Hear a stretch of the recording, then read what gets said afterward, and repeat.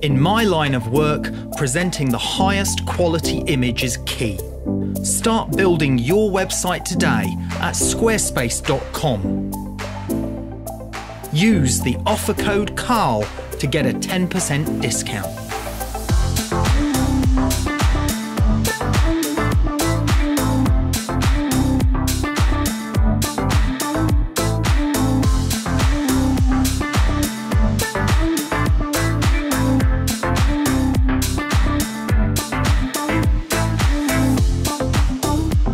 I'm Karl Taylor, and this is my Squarespace.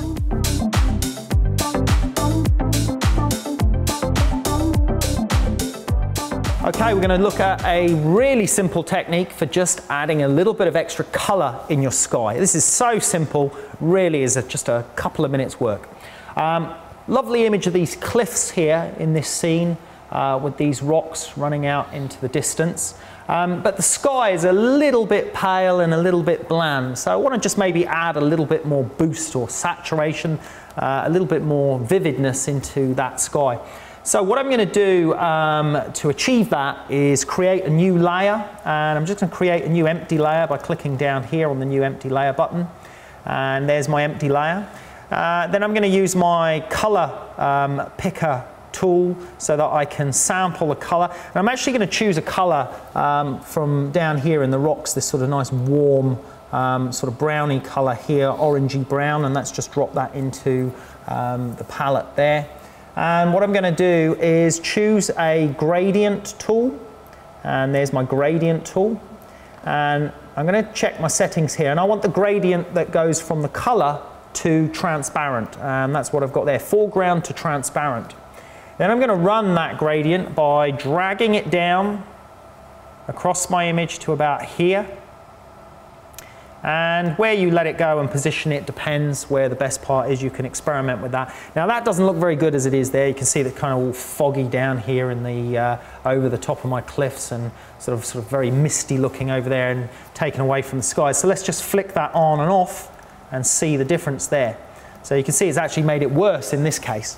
But not for long, because what I'm going to do is I'm just going to select a different layer mode, and what I'm going to go for here is I'm going to try vivid light, and there we go, vivid light's worked as I expected, and if I flick that layer on and off, you can see how that's boosted that colour in that sky, saturated in and added in all that extra warmth. We do have a problem that it's running over the cliffs a little bit too much there. Now there's a couple of ways that you could deal with that. You could move this layer using the move tool and shunt it upwards away from the cliffs, but then obviously some of that saturation will disappear out of the sky, so I don't want to do that. So I'm just going to go back in my history to where it was.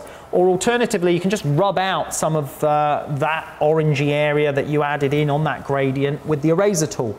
Now you can do that with a mask in case you want to rub it back in again. But in this case, I'm just going to use the straight eraser tool there, select a brush size that's suitable with a softish edge.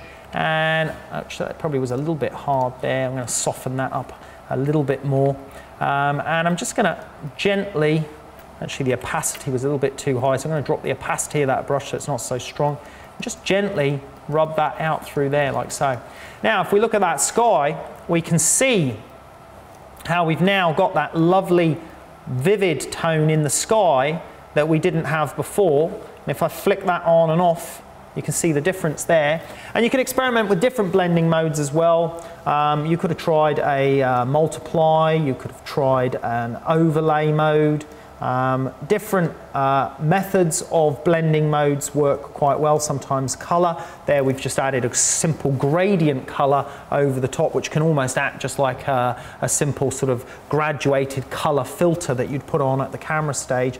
But in this instance, the vivid light setting has worked really nice in bringing up those pastel pinks and brightening up the sort of yellow highlights in the clouds as they existed. Now further to that, another great tip is if you want to, you can also use a new layer on top of that with airbrush set to a specific painting colour and just paint in slight areas in the sky as well. But there we go, that's worked really nice for a little 2-minute adjustment setting in Photoshop to enhance your sky. My passion is photography.